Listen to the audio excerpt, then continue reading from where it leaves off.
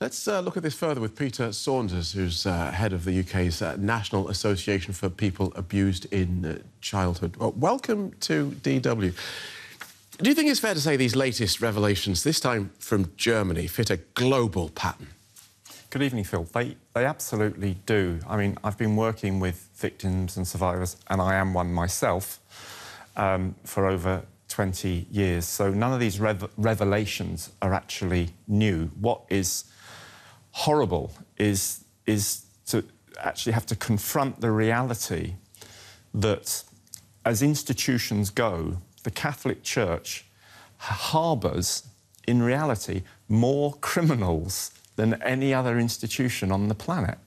I mean, if we were talking about a multinational corporation, a business that had so many rapists and perverts dotted around the globe, many in the southern hemisphere that we don't tend to look at very often, there would be an absolute outcry, an outrage.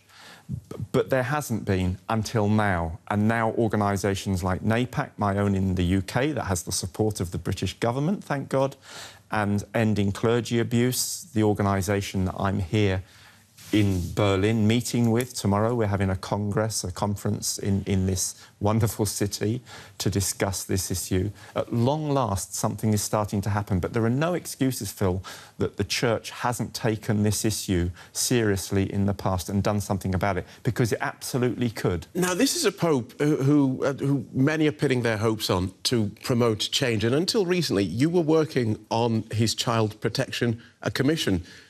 You were disappointed by your experience. Why? Well, beyond disappointed. When I met the Pope in 2014, I really thought that I thought he was taking this matter seriously. I thought something significant, fundamental was going to change, because, you know, abuse in the Catholic Church is a pandemic. It goes on everywhere. I've heard from mostly adults who were abused as kids, of course, from all over the world.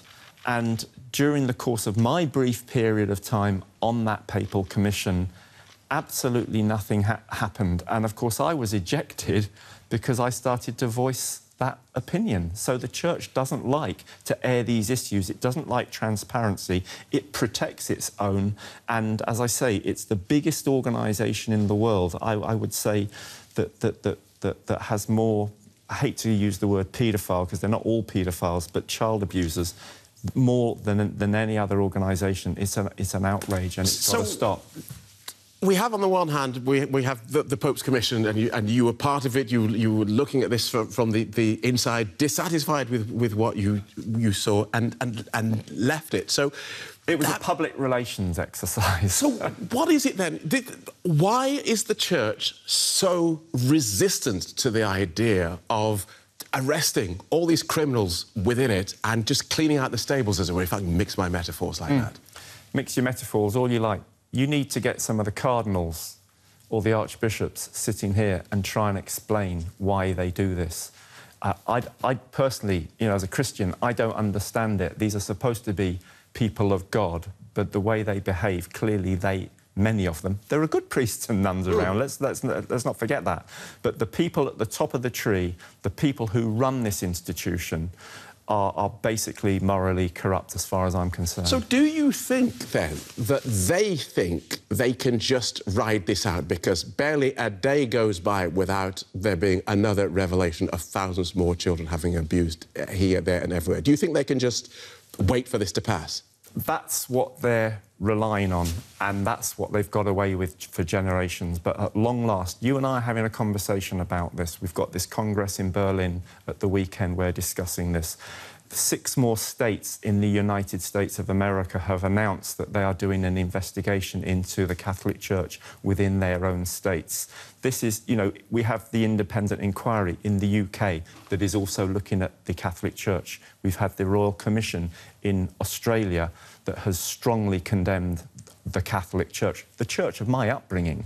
Things are going to change, and I think at last the Pope, if nobody else, realises that they can't get away with this criminality any longer, Phil. Complicated question that I'm going to ask you to try and answer briefly.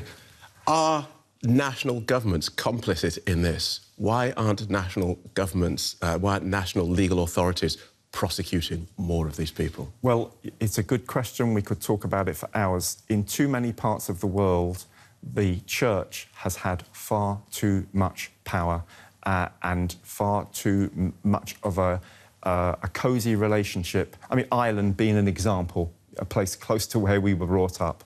That is no longer the case, but the church was a dominant factor and a dominant force in Ireland for generations. At last, that's no longer the case, but in many other parts of the world, it still is, Phil. Good talking to you. Thank you so much for joining us. Peter Saunders from the UK's National Association for People Abused in Childhood.